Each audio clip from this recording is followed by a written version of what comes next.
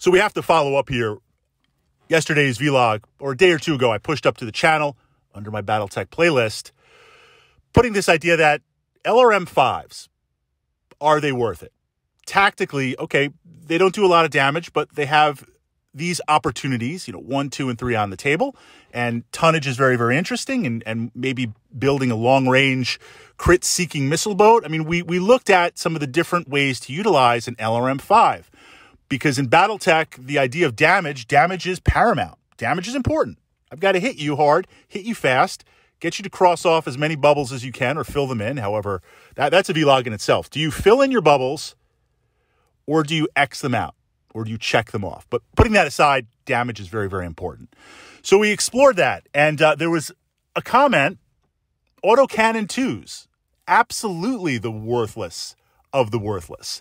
This idea that if we look at tonnage, the LRM-5 is superior in all ways, in damage, in being able to possibly hit, in ammo, just everywhere. I mean, autocannon 2, it's not like, all right, it does 2 points of damage, but it's like a small laser or some sort of laser where you don't have the offset of ammo. No, you've got low minimal damage and also ammo.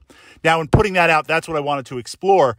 The autocannon 2, worthless or not. Now, we're putting aside machine guns and flamers because it looks like what got me started with this ranking was just pure alpha damage. Looking at inner sphere, top of the tech, autocannon 20s. Then we're looking at clans, no clans yet, right? Autocannon 20. Then we're looking at PPCs, large lasers, medium lasers, SRM packs, LRM packs, balancing things out by range, looking at those analytics, and just walking down the list.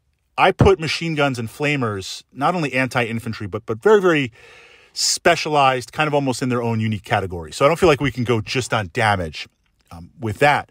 But when we explore the autocannon 2, 2 points. 2 points. I mean, is a light mech even scared to get hit by that? So in what circumstances would an autocannon 2 be good? Now, one of my favorite mechs out there is the Blackjack. I regularly play the Blackjack. It has 2 autocannon 2s. But beyond that, it also, admittedly so, it has abrasive medium lasers. So it has some bite. If it just had the autocannon 2s, then I don't know what would happen from that perspective. But let's look at the first idea of the autocannon 2. It's got range. It's got no heat. It's got virtually no, it's just, you just start shooting as soon as you're in range. Now, I find the damage is so low, if that Atlas is coming at me, okay, I guess if I know their target, I'm going to shoot at it with the autocannon 2s. If that medium mech is coming towards me, I'm trying to lay down some fire on a Griffin or maybe a light mech, the autocannon 2 isn't so much a threat. Look, any damage is damage because I might get lucky or I might start softening you up. But given that we play on, most of us play on hex maps, you're going to be advancing, I'm going to be advancing. Am I really going to cause enough damage with those autocannon 2s before we get into medium laser range, before we get into that closer range? Most likely no, probably not. So I find the value with autocannon 2s, the massive range, which offsets with combined arms. If you're playing vehicles, hitting vehicles, being able to hit them, especially if I can get side, although, look, you're not really going to give me side, that's going to chew up motive hits. So I find with vehicles, transferring, it's not only damage is important, but it's also scoring motive hits, immobilizing you, scoring crits, which they're a lot more vulnerable to. That's generally the offset in battle value, why they're less, because they're not as resilient as a battle mech.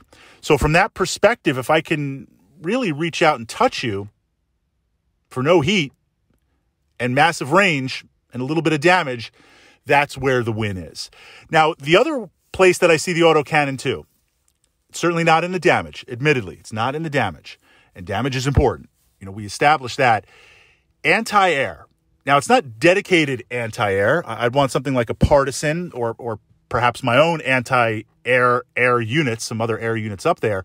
But in a game that's combined arms where someone might bring minimal air support, or they're going to bring some attack helicopters or low battle value stuff, warriors. I love warriors, right? From that perspective, having that range is nice. There's nothing worse than having something trying to strafe you and you're just desperate to swat it out or cause a pilot check or something, and you're trying to blast it with lasers and other low-end stuff, and you hit it, maybe you did a little damage, maybe you got lucky and took it out, but now you fired 2.5 lances and a tank into one target, and you're like, what the heck?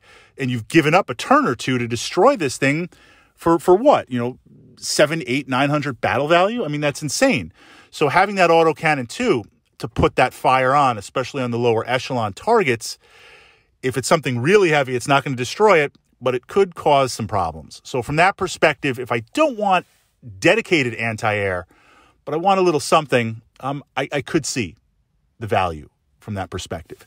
And then finally, looking at it from the perspective of, if we're incorporating the operations manual in Total Warfare, different types of ammunition, different types of autocannon ammunition.